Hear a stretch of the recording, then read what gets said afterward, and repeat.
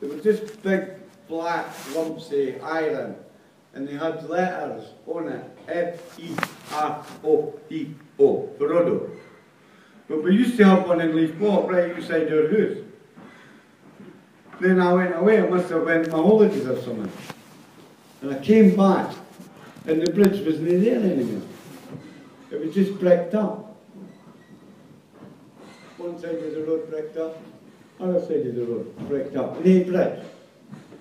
It just disappeared while I was away. So I was upset about it, and I wrote this poem. It's called Farewell to Ferodo. Ready, Frank? Let's rock it. Oh,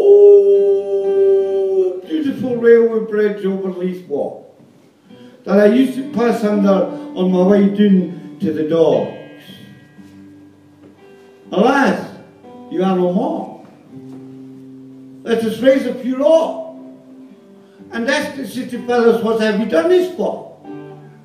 I used to live right next door and felt that we had a certain rapport.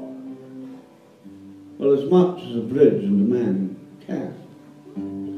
You were awfully handy for Leithers to shelter under when it rained. And it's highly unlikely that Leith Walk will ever see you like again. So aesthetically pleasing, albeit in a rigid sort of way. What does Ferodo mean anyway?